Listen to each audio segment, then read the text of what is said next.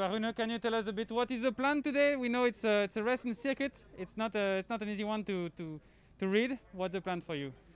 Yeah, it will be a special race because it's a new parkour, so we don't really know how it will turn out. But for us, I think it's important to have someone in the early break, and after that I think it will be very hard, but it will only explode the last few laps.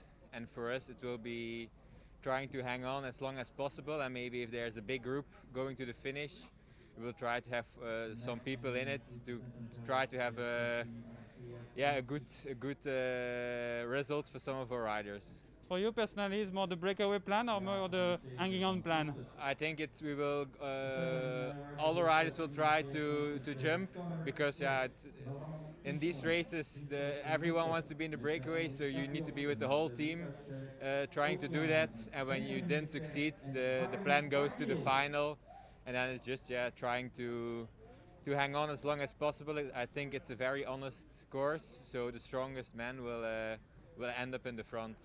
Thank you very much.